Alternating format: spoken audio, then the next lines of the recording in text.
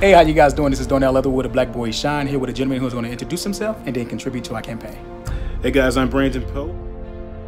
I am a TV reporter and anchor.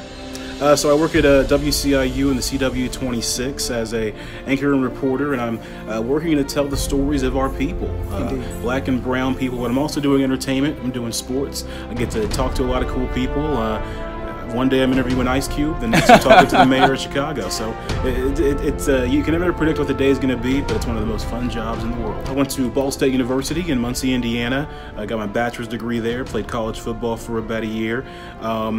I also minored in Spanish while I was there, but also I had a lot of education outside of it, extracurricular activities, doing all kinds of student media organizations, student council, debate teams, and lots of organizations like that as well, including the National Association of Black Journalists, which I'm actively involved in right now. Do you know Eric Cox by any chance? That's my boy. Oh man, look, we're gonna leave that in there. We're gonna leave that in there for you, Eric. That's my boy. So, without further ado, do you believe Black Boys Shine? 100%. Black boys shine. All day long.